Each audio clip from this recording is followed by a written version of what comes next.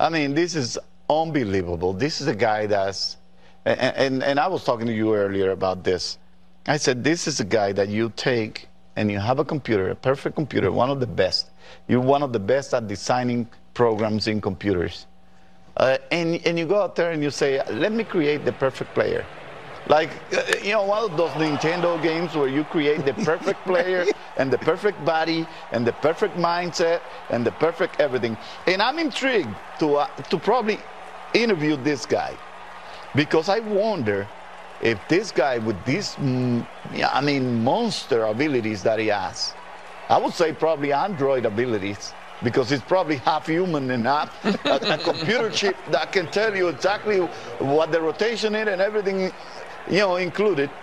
I am intrigued to ask him if he thinks like a pitcher when he's hitting, and if he thinks like a hitter when he's pitching. Yeah, smart. Because sometimes I've seen this guy not want to give up anything against certain hitters, certain teams. And the Yankees were one example. This is a guy that faced the Yankees and did not want to come and challenge everybody. I wonder if he was thinking like a hitter. Oh, this guy can take me deep, 460. Judge, Stanton, Sanchez, all those guys. And then he comes over and gets Detroit, and he's just mowed them down. He takes some of those little teams and he mows them down. I'm wondering if he's thinking like a pitcher when he hits or like a hitter when he pitches. And it will be really interesting to see his answers, because when you see this guy, perfect when it comes to power. If you are a scout and you're scouting this guy and you go, well, 80 is the max, right?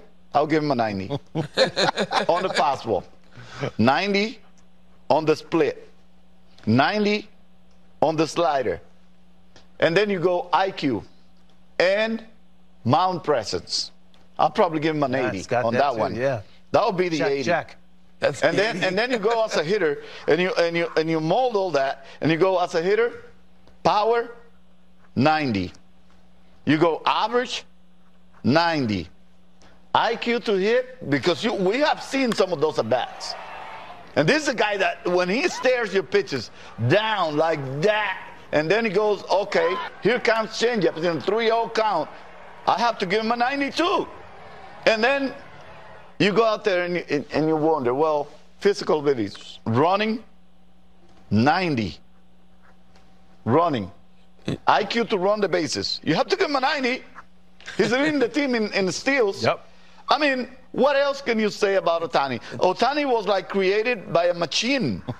That's not, you know, for us, the real humans, to figure it out. Now, after that Hall of Fame scouting report, by the way, all 90s, except 180 in there. But believe it or not, with all that, I mean, when we first saw him, the majority of people thought he was human. He wouldn't. Yeah, he wouldn't. He's not human. He wouldn't be able to do what he said he wanted.